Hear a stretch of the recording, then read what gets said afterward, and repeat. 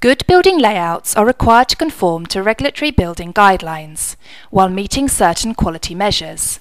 In this paper, we introduce a framework for generating and exploring good building layouts.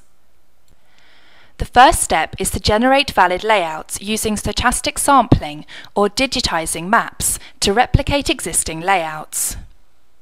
Sampled or digitized layouts are then further optimized using the selected hard and soft constraints. We employ a constrained gradient descent method described in the paper.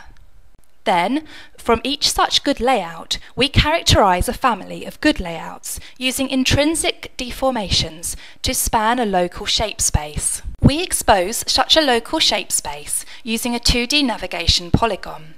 The vertices are the good layouts computed previously.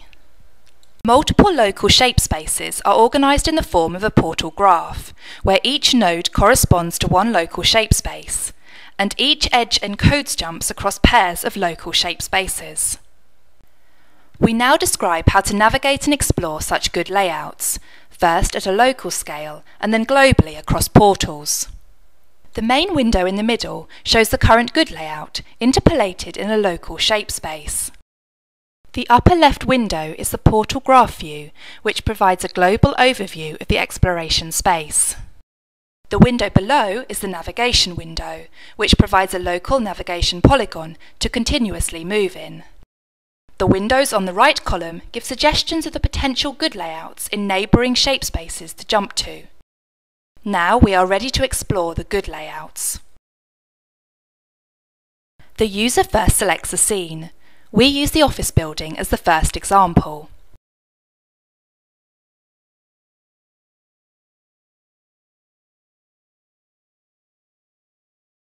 The user can drag the mouse in the navigation polygon to locally explore good results.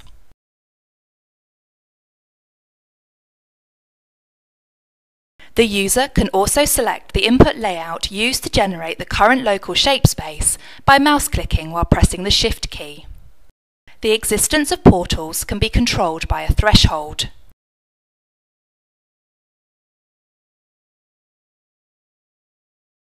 By clicking a node in the portal graph, we can select a neighbouring shape space. The navigation smoothly animates the transition to the nearest layout in the target space. If there is no portal between the current space and the target space, we find the shortest path via the portal graph. Our framework also supports handle-driven exploration. Pressing E allows the user to switch between edit mode and display mode. The user selects an edge of one of the rectangles of the current layout, and then prescribes a target location by dragging the slider bar. Clicking Apply Edit computes the constraint layout. Please refer to our paper for technical details. We now show some other shape space navigation examples.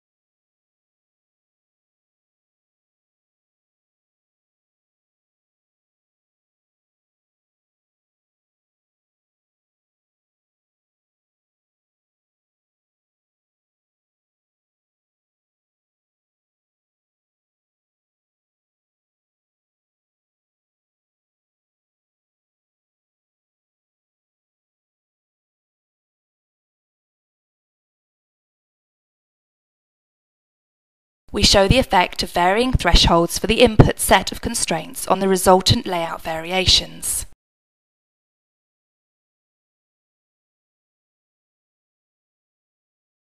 We now present further examples.